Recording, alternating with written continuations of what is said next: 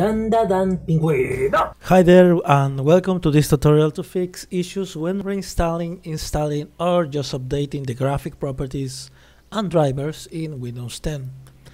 What causes impossibility to change resolution, configuration or just seeing those configs at all. Let's start saying that this is a very successful tutorial I already created and tested a long while ago. I did it in Spanish, so sorry for my weird pronunciation sometimes.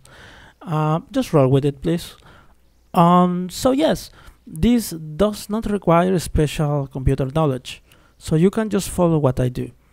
Please notice, like you could ignore it, that the video has been recorded in a OS with Spanish configurations, but don't worry, the buttons and options are in the same place, so you will have not to worry about that. You will notice when I describe them. Finally, let's start by explaining the reason why this is happening.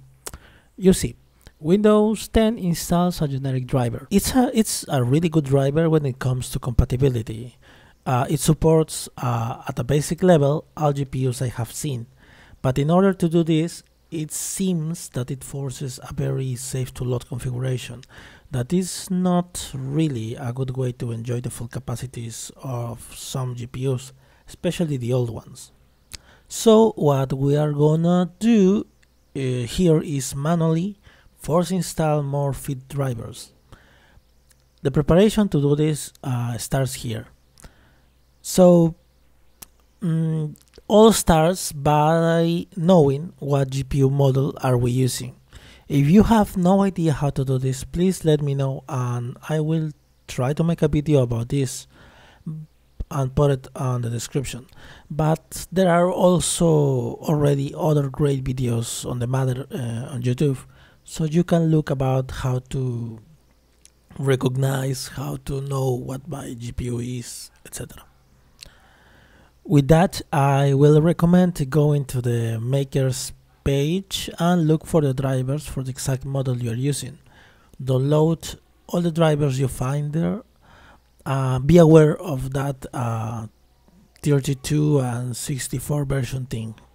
I won't get super deep on that, but yeah, must be the one of your operative system. So yeah, if you make sure you know if you are using a 32 or 64 OS. Okay, I recommend of course downloading the version for Windows 10, but just in case, let's also download the version for Windows 8 and 7. And if you can, try to avoid auto-install programs, I mean the X type. If offered, prefer the compressed versions of the drivers that usually come in zips, RARs or similar. You will notice the difference. The X are auto-installers, so yeah. In case your card is really new, maybe a simple upgrading will be enough. You can install the recent driver you got by visiting the Makers page, or you can use the updater in the device manager as shown here. Just go to the device manager, you can look for it in the start menu, device manager, then you go for the display adapters, unfold it, select your GPU, right click and uninstall its driver. Once it's gone from the list, go to actions and look for hardware changes.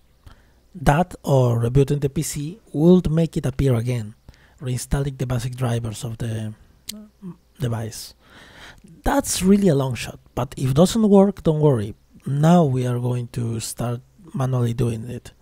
So once you have the drivers already downloaded, try to install them. Don't worry if you succeed, just try. Or compress their content if you have it in a compressed file format. Remember, where are you doing this uncompressing thing? Where are your drivers are? Please, it's really important you remember where are them. So reboot your computer and you will be ready to start the solution itself. Reboot. Here we are, step 1. Open the device manager once again. Expand the display drivers and look for the GPU. Right click on the update option. Step 2. Don't go for the automatic option. Select the manual option. This will open as a menu to select the file. But no, just go below again and choose from a list. It will load. It will load for a bit and then show you a list of drivers that have been previously installed or used. Try each one. I will say try each one. Reboot, test, and try the next one until you find one it really suits you. In my case, I just went for the oldest and it worked perfectly. When I had in the video, I was using a very old card, so it worked for me.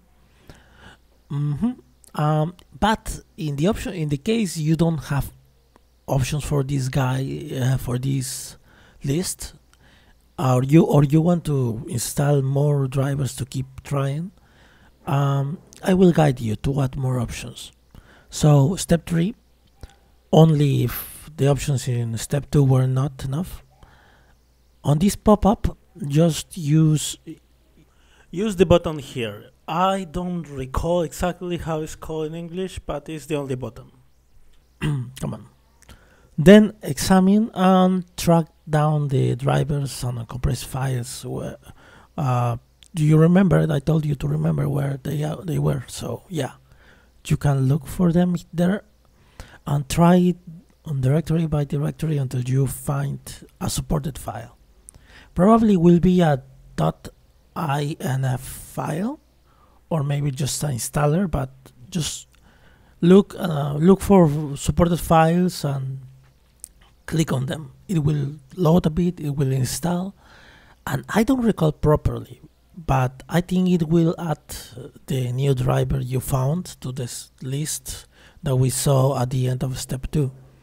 Or I don't remember if right away executed or just add it to that list, but either way, if already executed or not, just go for the step 2, select the new driver there and try.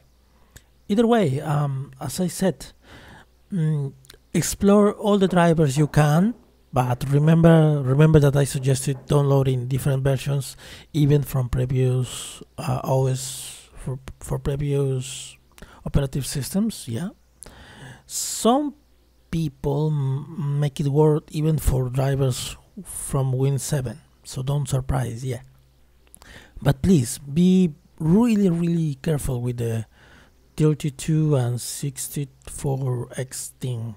I know what that's it. I mean, it has is architecture of the OS, of course, but if you don't know, don't worry. Just take my word on this. Don't use 32 version of programs in 64 operative systems and vice versa. That's a no. Well, that will be all. I hope it helps you, and please let me know if you need a video on the driver things and peripherals recognitions, or so I can translate you more videos. Have a great day and take care. Kind regards, boys and girls. Remember to stay safe and best luck with this. Good morning. Bye.